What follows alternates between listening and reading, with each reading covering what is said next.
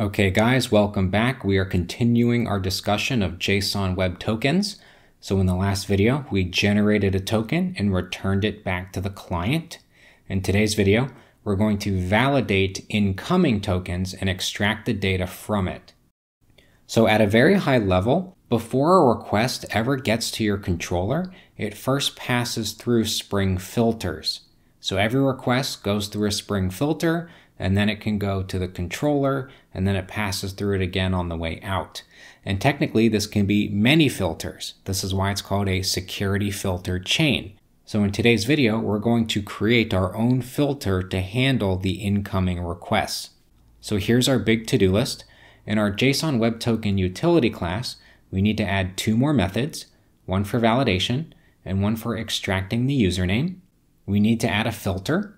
This will look at the requests coming in, check the authorization, and allow responses. This is where we're going to call the validation and extract username methods that we defined in our util class. And just FYI, this will extend the once per request filter, which is built into Spring Boot. And then we need to update our security configuration. So we're going to add a new bean for our filter. And then we need to add the filter to the security filter chain. Okay, let's get started. Okay, so in the previous video, we mentioned two methods that we need to complete on our JWT util class. So the first one we will write is a method for validating the token. So public static boolean, it will return true if the token is valid. We're going to name it validate token, and we're going to pass in a string of token. We're then going to call the jwts.parser.setSigningKey, and we pass in our secret key.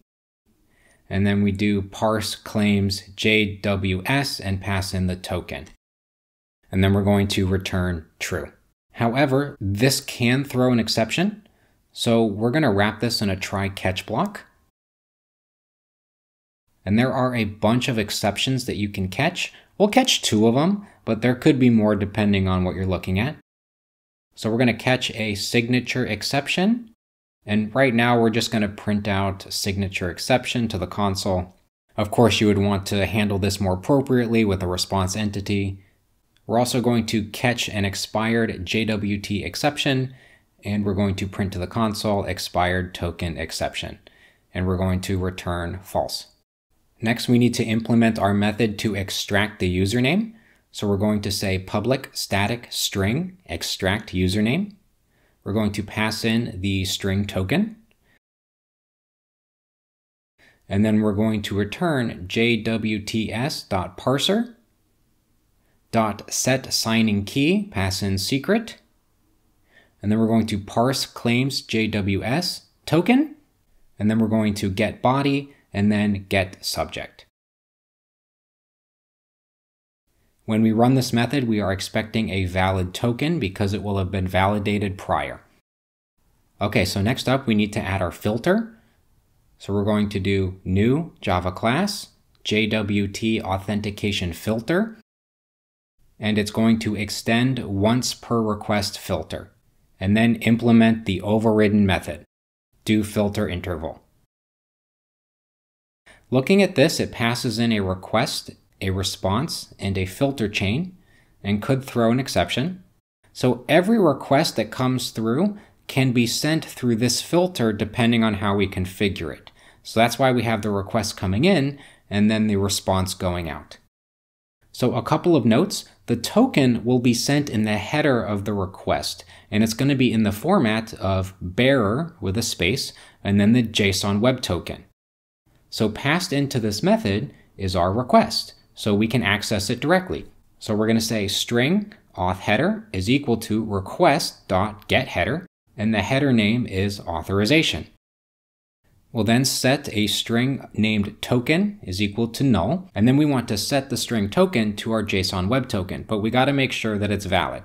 So if auth header is not equal to null, meaning it's actually there, and auth header starts with bearer with a space, then we can take our token and say equals auth header dot substring, and we pass in 7. So what this does is it cuts off bearer and the space, and you're left with just the JSON Web Token. There are, of course, more elegant ways to do this. We're just trying to brute force ourselves to get to the end state so you can see how this works. Next up, we need to validate our token. So we're going to say if token is not equal to null, and then we need to call our JWT utility class. So JWT util.validate token, and we pass in the token. So if it's valid, we then want to get the username and see who has access to our endpoints. So string username is equal to JWT util.extract username, and we pass in the token.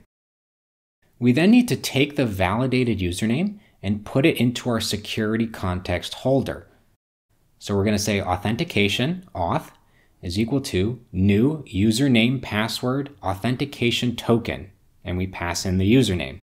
We also need to pass in credentials. Our credentials were already validated, so we're going to pass in null. And then we also need to pass in authorities. We're not dealing with authorities right now, so we're going to just say collections.emptyList.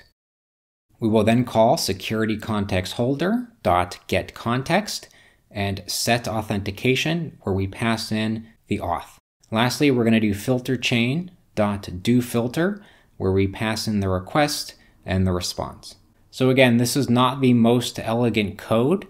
The point is we need to brute force our way to the end just to make sure you understand how it's working.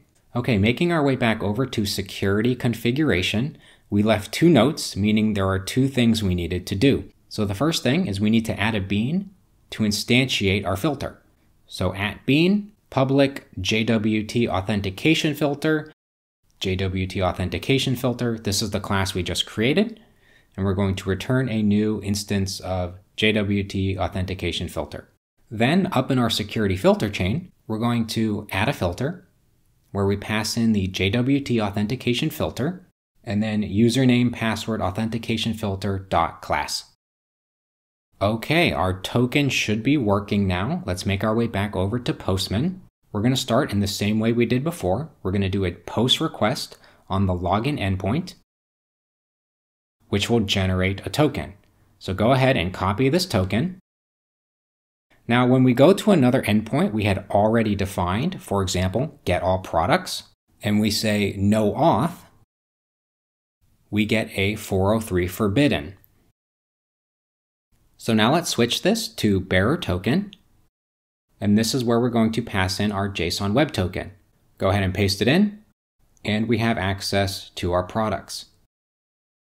Let's check to see if this is working. So let's delete a character, and we get a 403 forbidden and a signature exception, which checks out. So there is another way you can do this. If you move over to the headers tab and you add authorization as a key, and then a value with bearer space and then your token, this will still work. And if we make our way back over to authorization and click bearer token, you can see we get this little message saying this is a duplicate header and will be overridden by the authorization header generated by Postman. So basically it just has some extra functionality to help you specifically with authorization. So either one of these is a valid way to input your JSON Web Token. Okay guys, that concludes our JSON Web Tokens. I'll see you in the next video.